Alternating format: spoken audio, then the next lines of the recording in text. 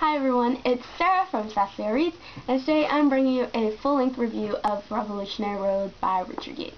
This is a really interesting modern classic, although I disagree with it being termed modern because it was written in published in 1961, so obviously it's a little bit older, and it follows the 1950s era, so I wouldn't consider it modern by any means, but the reason why I think people are terming it a modern classic is because it didn't really become critically acclaimed until the 1980s, when a couple of people started to get into Richard Yates, and then eventually in like the early 2000s, I think in 2005, a movie was made with Leonardo DiCaprio and Kate Winslet, and it was a huge Academy Award winning film, so that kind of helped elevate this novel's success.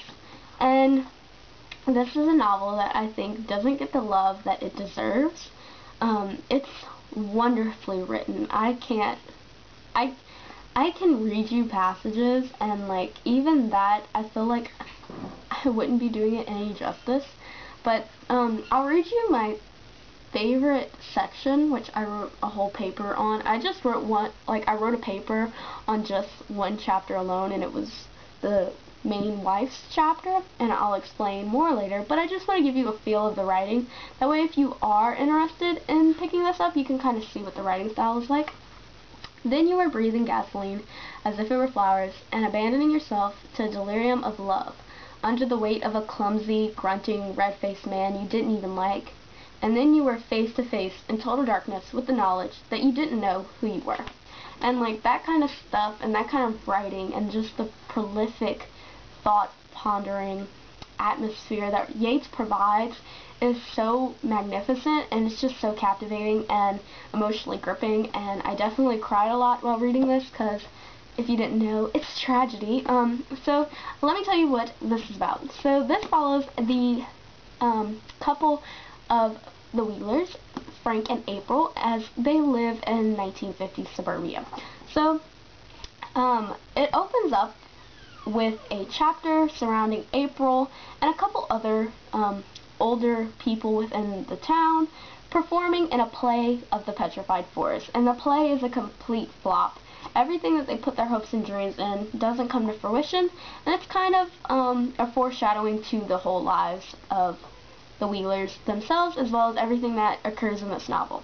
So the opening chapter is very important, and it sets the stage, if you will, for the 3 acts that are to come in the Wheelers' life as we follow their journey on Revolutionary Road, which is where they live. And so, I don't want to say too much, but I also don't know how much to say because I don't know what will get people interested in picking this up. But it not only follows April and Frank, but it also follows a couple named the Campbells, and their names are Shep and Millie, and we get a couple of point of views from Shep, who is absolutely obsessed with April, and he just desires her so much, and it's definitely creepy, definitely uncomfortable, and very weird.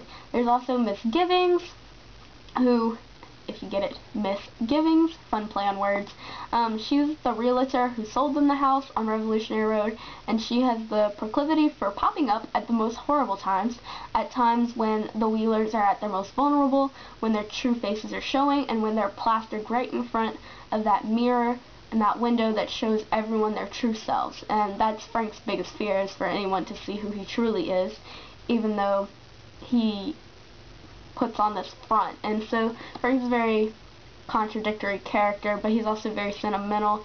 He's very I don't want to conform, but he's like got a bleeding heart for conformity. And April, on the other hand, wants to get a job in Europe, and she wants to travel and work and just be autonomous, and she wants to provide and just have more than what this life has given her, because she feels like life has just thrown this on her, and her chapter is phenomenal. Like, she only gets 1 chapter in this whole freaking novel, but it is fantastic. And just this whole story in general is amazing. It blew me away. It's subtle, and it's not like it's anything fantastic, and it's probably been told countless times, but this one was written so long ago that I feel like it inspired people without them even realizing it. And I just loved it so much. there's something about it. I don't know how to explain it, but you know when you read a novel that it has all these philosophical arguments, but they're not really arguments, they're just simple phrases and quotes, and it really makes you think, and you step back and you start to see the larger picture. I feel like this is one of those novels that does that, especially for that era and time in history, and I'm really fascinated by that period. Like, I wrote 2 or 3 papers on 1950 housewives in suburbia, just because I find the topic interesting, in this semester alone, so I was really intrigued by that topic, surprisingly. That's not something I usually am fascinated by, but I feel like this book contributed a lot to it. And so, like, there's just so many wonderful quotes in here. I absolutely love this. I did watch the film. I do like the film. I do highly recommend the film. I do have problems with it, of course, like how they changed the narrative between him and Maureen Grove, his weird affair mistress thing. It's just, that unsettled me, but I did like how they portrayed the tragedy that occurred, because I feel like it was tastefully done, but it was also kind of dramatic with showing things that didn't need to be shown. But yeah, I love it. And if you're wondering, besides the quote that I read at the beginning, which is my favorite quote, there's also one other quote in here that I absolutely adore, and I will read it to you.